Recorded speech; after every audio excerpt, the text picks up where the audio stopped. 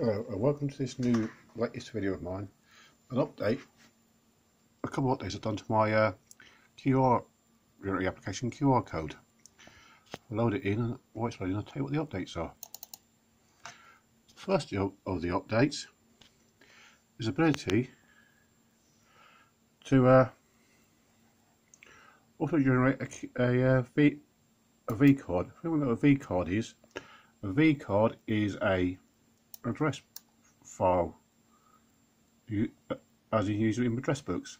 If you drag it across from there onto the window, you see this opens, which will automatically then click on generate a QR code at the top, and there you have QR code for the address of CJEs. I'm using them because it's a business, and it's a business address, not a residential address. You can also use these things here to change the colour, etc., and the quality. Another thing, if you look down here, there's a new button there called Wi-Fi. So you can enter a Wi-Fi connection details and it will generate a code. I'll just do one. I'll just go make one up.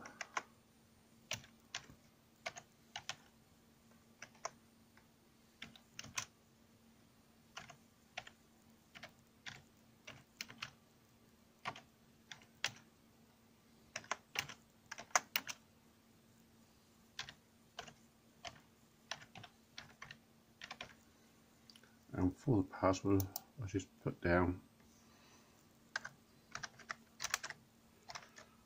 what I do. Encryption, we'll go for that one there. It's not a hidden one. We'll do that. And there we are for a what do you call it? A Wi-Fi connection. If you then put your tablet or smartphone with a QR code reader and scan that in, that will give you a connection to a QR code. Obviously this is a Wi-Fi network I've completely made up, so that'll be no good. If you put a genuine Wi-Fi network address down, that will